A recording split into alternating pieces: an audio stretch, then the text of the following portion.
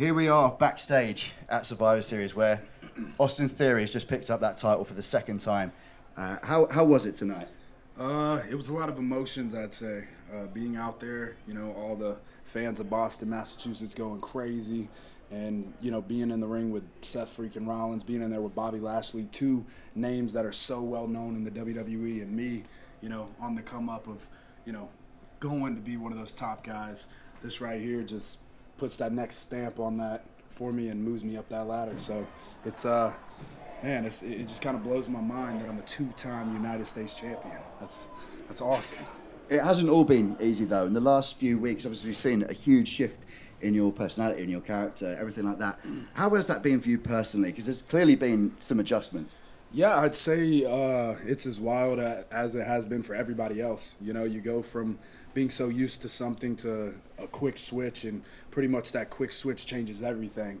But for a good way, I feel like, because for me, it was a chance for Austin Theory to evolve and go to that next level. And, I can't take selfies forever and be a goofball. So it's like finding that next chapter and what's going to get me to becoming a world champion. And I think we're on the right track.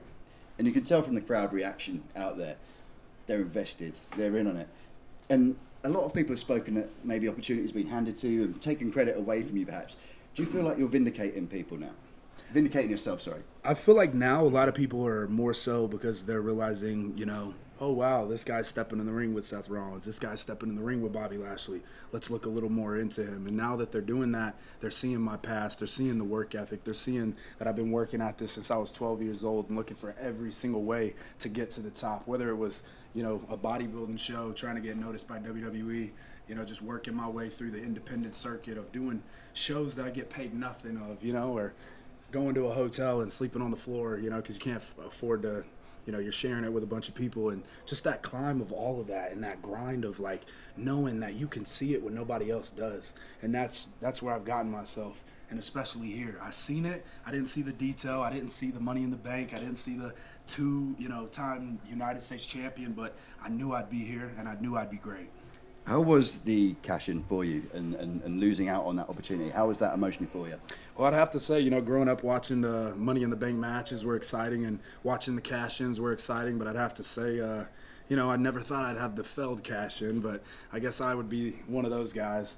But I would say for me, that whole process of, that day of losing the Money in the Bank contract and kind of, where do I go now? I have nothing. I'm literally hit rock bottom, so what now? And kind of just to have this revamp of a personality and bring out this different type of energy that people aren't used to from Austin Theory, it kind of just shifts everything. And for me, it's great, and looking at it long term, it can only evolve and get better from here. Have you felt yourself step up a level since then? It's only a short time ago, but have you felt the change? Absolutely. And I'd say with that stepping up, I feel the pressure of it, but I feel like that pressure I thrive in, and that's what always keeps me on my toes, and that's what keeps me going and really improving to get to that next level. And speaking of thriving in pressure, the second last match of the night on one of the big four pay-per-views, notoriously an incredibly difficult spot to be in the night, and you got people singing, "This is awesome," you got the internet exploding saying what a great match that was. You must be really pleased with that. I'm very pleased with that, and I'll keep going. Like I say all day, that's not just a moniker, that's something I live by. Continuing, showing up when you're hurt, when you don't feel like doing something, always showing up, doing it all day, doing it the best, showing everybody that you got what it takes. There we go. Austin Theory, the new US champ.